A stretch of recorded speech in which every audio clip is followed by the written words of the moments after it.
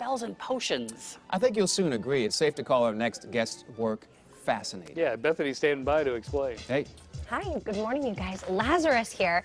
Met him down at the LA Consciousness Festival, and just a really incredible artist. I immediately was drawn to his work. Okay, so look at all of these glass jars down here. Lazarus, let's try to give people an understanding. For example, this one here, what is the idea behind this? This is for enlightenment. Okay. Yeah. And this one, you've got all these combs. What's the idea behind this one? This is for clarity. For clarity, So okay. everything I put into these is for a specific magical purpose, and it harnesses the power of the objects in order to achieve a specific result. So this being clarity, it's like the combs then will comb out any negation or So smoothing out. smoothing things out, yeah. Okay, so this big one here that you're working on, we've got these little steel balls down here, and what are you pouring in? What's this liquid that you're adding in? This is mineral oil, and the reason why I'm using it in this potion here is that I'm actually creating orgonite, and that's what you saw at the Conscious Life Expo.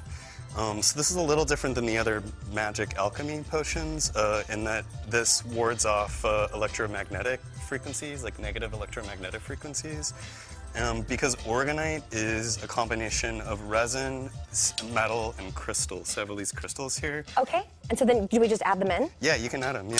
Okay, so the idea behind these is you really want to empower people to make their own intentions. And this is something, I mean, you can see these glass jars you don't have down here. You could even grab something out of your own pantry and create your own positive vibes right in your own kitchen. Or whatever anyone wants, and I definitely, I want people to see this and to be able to do this at home, for sure.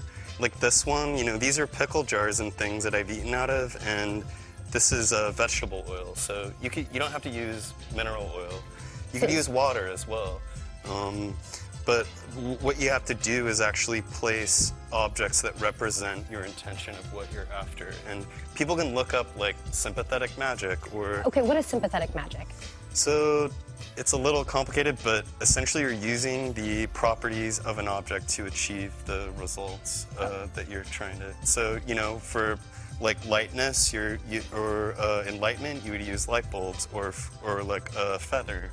So I saw one down here filled with cigarette butts. Yeah.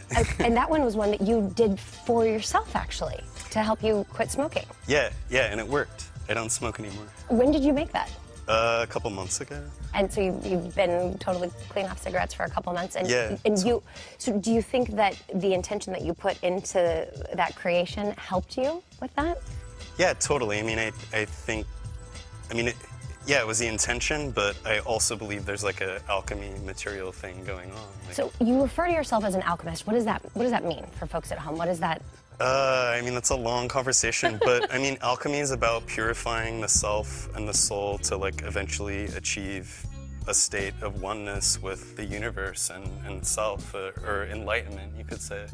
And so your vision is to use these, and I know that they're in some art galleries as well as clients who collaborate with you to create their own. When we come back, we're going to finish working on this one, which is all about EMF protection, and then you also have another one for abundance that we're going to be putting together. Yeah. Okay, I love it. So let's keep going with these. Awesome. All Yeah, right. go ahead. All right, guys, back to you. Yeah. Fascinating and interesting. Yeah, it kind of gets... Okay, should we drop all these in too? Yeah. Meditation. Oh, Yes, good. exactly. All right, Bethany, thank you. Yeah, meditate.